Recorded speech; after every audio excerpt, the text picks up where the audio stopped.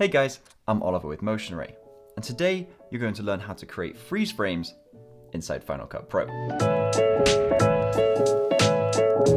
Not to be confused with a frame hold, a freeze frame is an extracted frame from your video, meaning that the rest of your video isn't impacted by the addition of a freeze frame, other than being rippled down the timeline, that is. Adding a freeze frame can be used to pause a video on a specific frame for the addition of a title or other text. Whatever effect you're wanting to create with the use of a freeze frame, it's super easy to achieve. So let's start with zooming in and scrubbing along your timeline until you get to the point you'd like to add a freeze frame. In this clip, let's create a freeze frame right as the subject starts to flip the board for the kickflip. So move your playhead to the point of the clip where you want to freeze, and go up to the header menu. Hit Edit, Add Freeze Frame. You can also do this with a keyboard shortcut by hitting Option F. You see our clip has been split into 3 sections, with our freeze frame in the middle.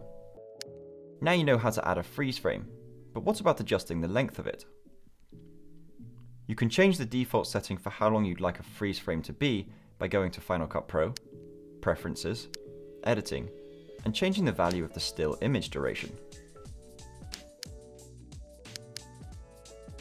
However, if you'd like to maintain a default length but change the length of a single freeze frame on the timeline, you can do this in 2 ways.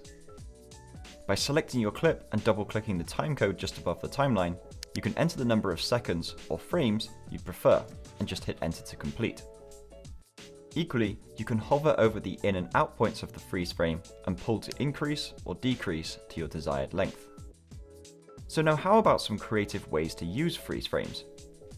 You can use a freeze frame to make a specific part of your video stand out, which is especially useful when adding text with your freeze frame to introduce a subject. In this case, we're going to introduce the subject with a lower third text title and use the freeze frame as a means of ensuring the viewer sees the title. Let's take a look at the effect in motion.